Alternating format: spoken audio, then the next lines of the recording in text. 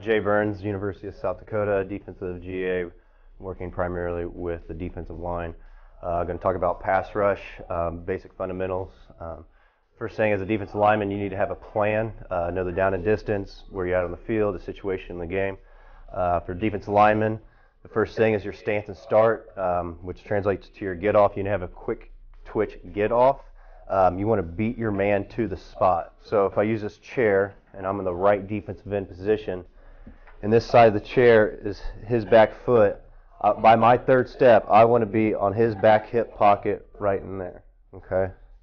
And depending what the situation is, if he turns, then he's going to give you a two-way go. If he stays square, you can long arm him. But also when it's the Top Gun rules, do not fire unless fired upon. So if I can use you as a demonstration. So you can use these in your drills and your individual drills, a whistle tempo. So if I have you here, so first whistle, block, second whistle, pin, third whistle, punch through. Okay, that's going to be a little bit different for high school kids. But then as you go, you can gain a tempo. So whistle, whistle, whistle, whistle, whistle, whistle, whistle, whistle, whistle. Then it just translates into second nature.